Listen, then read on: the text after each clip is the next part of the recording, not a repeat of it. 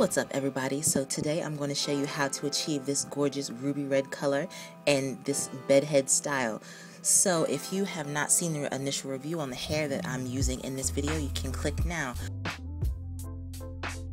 So what you need to start out with when you're bleaching the hair, of course you need your 30 volume developer. You need your classic white bleach. I use one from Clairol, and your bowl and your brush. And I already went ahead and colored my bundles. Just for reference, I had 4 bundles and 1 closure, 2 18 bundles, 1 16-inch bundle, 1 14-inch bundle, and 1 12-inch closure. I left the bleach on the hair for about 20 to 30 minutes, and this is the color that I achieved. I didn't want the color to be too bright. I didn't want it to be more of a golden blonde. I wanted it to have an orange undertone, and that's what it has. And while I was bleaching this hair took the bleach very, very well. It didn't dry out. I know it looks kind of dry right now because I didn't condition it, and you never want to condition your hair before you color it, but I definitely love this hair. After I let my hair air dry and everything while that's drying, I am going to mix these colors together.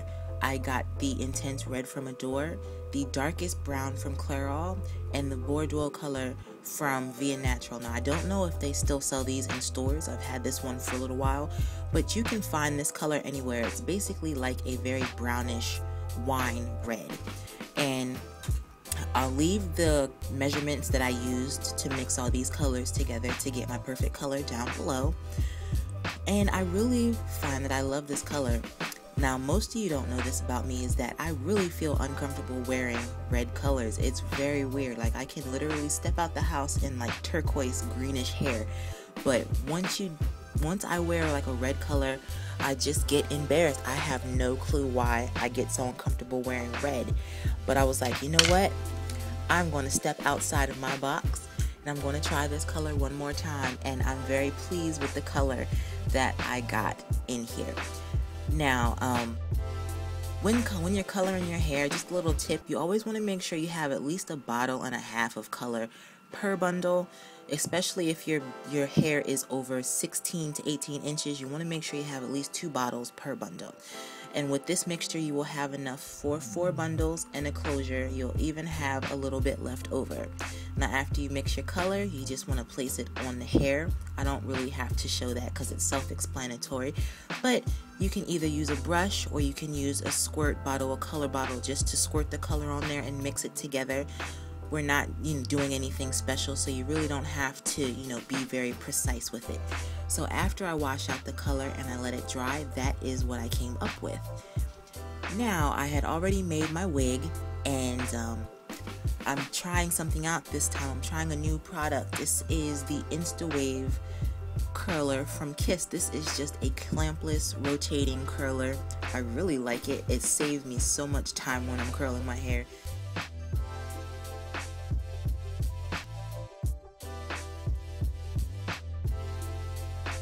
When you're starting out, this does take a little bit of time to master, but other than that, it's very easy to use.